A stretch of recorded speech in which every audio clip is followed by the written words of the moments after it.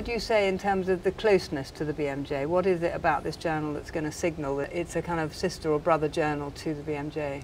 Well, the BMJ has always upheld very high editorial and ethical standards, and we want to adopt those at BMJ Medicine. I think we also want to establish the same editorial processes as the BMJ and offer authors a really quick and speedy service. We know that authors are very frustrated sometimes by the time it takes for papers to progress through publication, and the BMJ has done a lot of work to bring those down.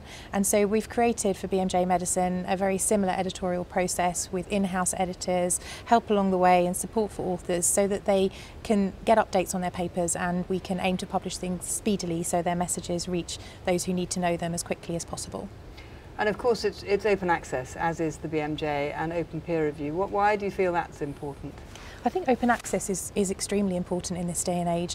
Funders mandate it, and also in terms of our ultimate goal, which is to improve patient outcomes, we want the messages to be disseminated as widely as possible. So making our content open access is very important because that's the best way to do this. Anybody from around the world can access the content wherever they may be at any time. And also open peer review. I mean, that's something we pioneered at the BMJ, and some of the specialty journals within the BMJ portfolio have said they would struggle to apply open peer review because of small specialties knowing everyone in the specialty. Do you think that's going to be a problem, or how will you manage that?